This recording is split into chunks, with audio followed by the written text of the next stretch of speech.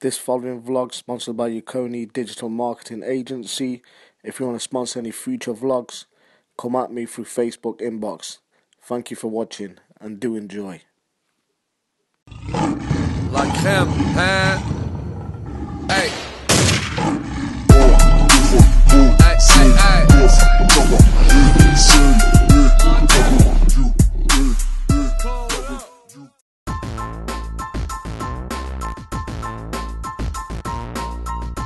And here we go. Oh, nice. He doesn't want to end up pressed against that cage again. Oh, big long kick. The front kick almost got through there from Yousaf. Losing them long limbs to good effect. Yeah, he's not doing something. This is the second round now where he hasn't done a lot.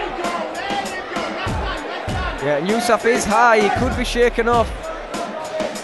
Derby trying to clear one of the hooks so he can get... No, he's giving it up. Yeah, Dan defending well, keeping tight, but he's flattened out, and this is not a good position for him. And, oh, he's got his half guard.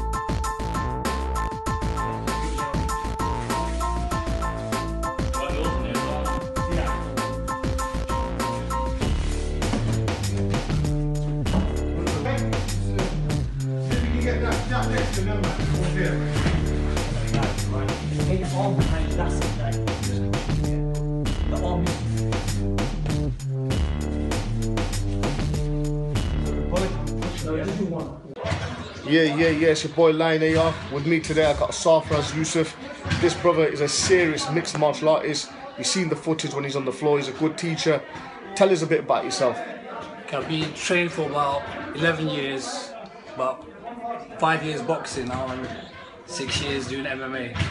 Consists of jiu-jitsu and basic MMA mixed together. You competed, haven't you? You're on YouTube as well. Tell us a little bit about that. Yeah, I've had about 3 MMA fights, 2 amateur and 1 pro fight. Won 2 and lost 1. And what was it like for the experience? It's good. It's like obviously you get nervous in your first fight, but obviously after you keep doing it for a while, you get better and better. So you take your personal classes now. You're based in Derby. Yeah. What's that going for you like? It's all right. Getting more privates than normal classes, but it's building up. I mean, what kind of styles can you teach? What are you capable of doing? Muay Thai, boxing, wrestling and jiu-jitsu. This brother is 6'3" tall. He's very big. He's a handful. He can body spar. He can face spar. I've seen him do a lot of stuff. And you know, let me tell you, this guy, he's a contender. He's still a competitor. And I don't know. Do you still compete? Nah, I'm gonna take about a year or 2 off and obviously just get the gym going a bit, and then I'll probably get back into it. Hey, you don't really need to work because you come from a good background, and you know your family's what are they? Pharmacies. Pharmacies. So, but this is a passion for you, isn't it? Yeah. Breaking people's faces, is it? Yeah. I mean, I've seen you do a lot of sparring. You know, you got a very strong chin. You know, what do you do? What kind of training do you do for your conditioning? I train like mostly here at the gym twice a week now. I sort of like slowing it down now, really. But at home I do a bit of weights, a bit of conditioning exercises, like cardio sort of stuff. Any advice for the youngsters? Basically just stay off the streets and just join the gym. Probably join EBA because we've got boxing here as well, and MMA. So if we needed a backup, I'm coming straight to Sarfraz Yousaf, aka Superstar MMA. Watch out for this brother. How can we find your videos on YouTube? What do we type in? Just Sarfraz Yousaf, spelled SARFRAZ. YOUSAF. And who did you fight for? What organisation was it for the mixed martial arts? It's just basically it's just MMA and mixed martial arts. It's all different ones. Once we fought on the Derby show, one was in Doncaster. Okay. On that note, keep training, looking well, brother. I'll catch you soon. It's your boy Lion AR. Once again, keep checking and following the vlogs. Peace. The host that you've been looking forward to for a whole week. I am back live on air. I've got a special guest in the studio.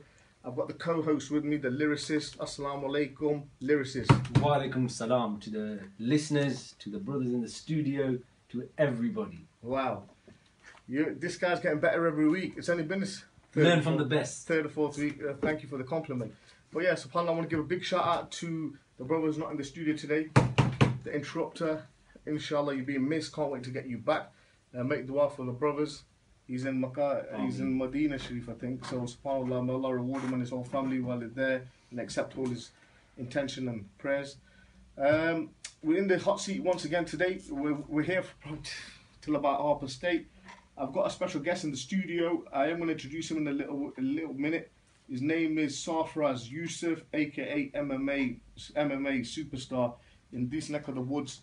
You don't really get people who actually compete in the UFC kind of fighting style. He's actually done days had 3 fights. I'm gonna introduce him in a little while. He's in the studio, so keep tuned in and keep listening. It's your brother Ali Rashid in the hot seat once again, and we're gonna talk about my vlogs and what's going on with that at the moment. So let me bring in the lyricist. The lyricist, any questions from the last show? MMA, aka the good-looking man. And that's what I was just going to say. This brother is so handsome, you would not imagine this guy's an MMA fighter. Yeah, exactly. He's more like a date night Pretty boy. Pretty boy. That's it, pretty boy. That's right. But inshallah, he's a 6'3". He's 6'3" tall. He's about 13.5 stone. He's light skinned. You know, mashallah, he's a good brother. You know. Are you single? Yeah. No, married. No, married. What are you talking like that? No. Come on, bro. No. He's. I was gonna just. No, you don't do that next time. You know, proposition online. Anyway, Assalamu alaikum wa rahmatullahi wa barakatuh, my brother Sarfraz. Right, this is brother Sarfraz. He's Sarfraz. Introduce yourself on yourself. Tell us a bit about yourself. You know, what do you do? Where did this passion for mixed martial arts come from? Go from the basics. Firstly, it started off when I was a kid, watching all Van Damme films and all that. I got into Kung Fu first with Mushi.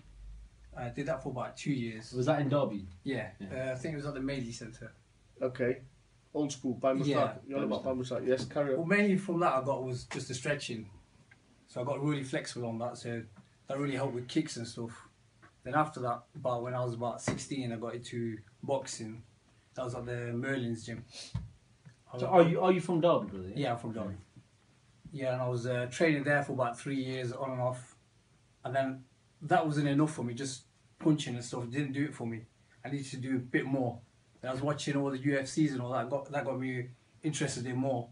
So I was looking up for some gyms, and I found one that's called Gracie Barra Derby. Joined that, and I've been training that for about 6 years, competing in jiu-jitsu and MMA fights. Where's this gym? It's moved. I think it's do you know where Asda is in Swandon? Yeah. It's right next to there. Okay, great. Where was you going? Where was it then when you used to train there? When you started? When I first started, it was at Darley Abbey. Darley Abbey. Okay. The Mills. Okay, yeah, The Mills. Mills, yeah. Yeah. So come on then. What you're doing mixed martial arts? A lot of people they're getting into it now. It's become a new phenomenon, especially with UFC and you know all these big players. Now I can remember when I used to watch UFC. My favorite fighter still now is Vitor Belfort, and he's one of the old school. He's one of the old schools who's in some of the earlier UFCs, and he's still going strong now. Yeah. In the last 4 weeks, you have to make sure you're in shape. You can go the distance. So now it would be like loads of cardio, loads of conditioning. Let's say battle the ropes, jumping, push-ups, basically real exercise that really make you feel sick. Yeah. Because that's how the fight's going to be. Did you ever feel sick? Yeah, a lot of times. Yeah. What do you do? Just go on, do your thing, and come back and just start again. Yeah. Good man. That's the spirit. That is a spirit, to be fair, because if you can get over them little hurdles when you're at your lowest and come back and just get back on it, realistically the fight becomes easy in the ring. Is that right? Exactly. Right. So okay, you do them drills. What other drills do you do? Let's say you get a medicine ball. Sometimes you chuck it at the wall, so you get explosive. Your hands get explosive. Yes. Sometimes you get the medicine ball, chuck it in the air, and make sure you're jumping as well. So you're jumping up and down. Well, I do a lot of exercise similar to like what Conor McGregor did. Okay. A lot of movement sort of exercise. Oh yes. Now we're talking. You're talking. So that was the type of exercise I used to do. It's Conor McGregor. What do you think of him?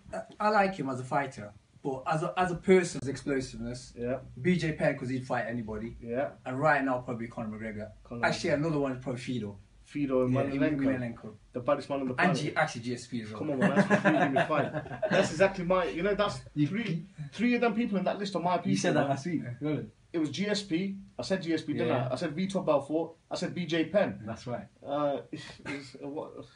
Law of attraction. Law of attraction. In the studio. Right. Okay. Right.